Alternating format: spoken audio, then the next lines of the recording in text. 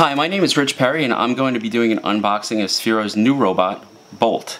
Bolt is Sphero's newest and most advanced robot to date. These are great robots for in the classroom. I currently have a pack of Sphero Spark Pluses that I use and about a dozen Sphero 2.0s that I also use with my class, as well as their ollies. So I'm really excited to unbox this particular robot and see what these new machines can do and what our students can use them for. So let's start by opening up the package, which has already been a little compromised in the mail,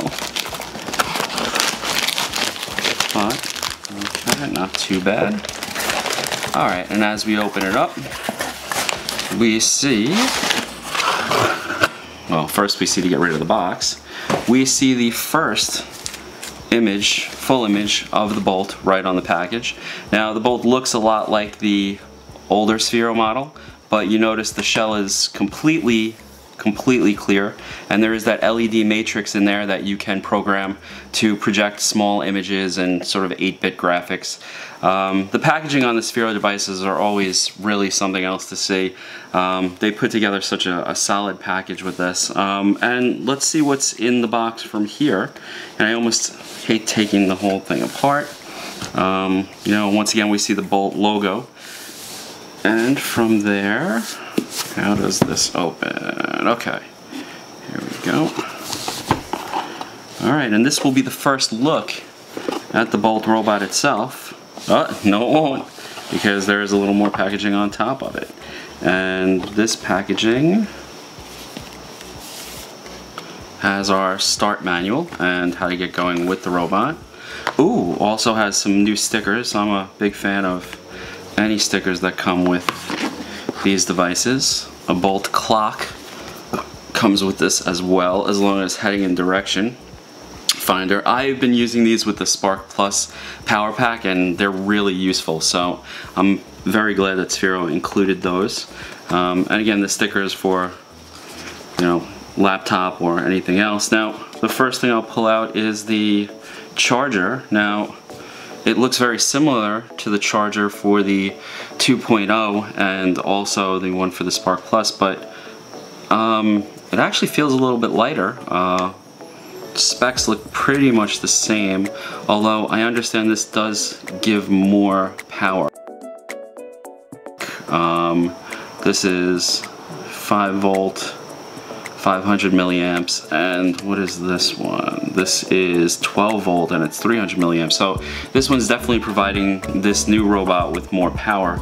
So there is the charging, and the Sphero robots generally charge through induction. And here is the Bolt itself. Has the Sphero logo right there on the front of the robot, and you can actually see the charging coil down here.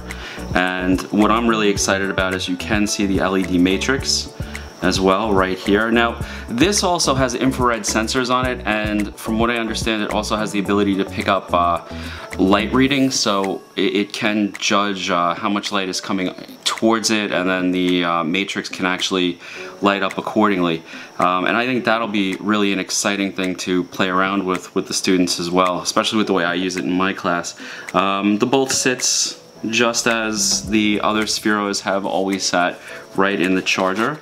And the Bolt also comes with a USB connector for the charger. Let's see. And again, you know, the packaging on this is always so well done. You can package these right back up if you have to travel with them, and I do appreciate that. Is there anything else under? Nope. That is the entire piece. Now, let's just go through a couple of other things. We have the legal guide, which I will put aside and check out later. We also have the getting started guide, which if you look, it says first you have to charge it, then you need to get the app, then connect, and then you can actually use the app to drive this. So at this point, this has been the Sphero Bolt, and again, you do get all of this within the package, and Bolt does look very similar to the older Spheros, but really the tech that's packed into this one is far more advanced than what was in the older Spheros. So I'm really excited. I'm going to get this charged up, and the next video is going to be trying out the Sphero Bolt around the house, and then maybe next week trying it out in the classroom. So thank you, and keep an eye out for the next video. And if you found this video interesting, please subscribe below.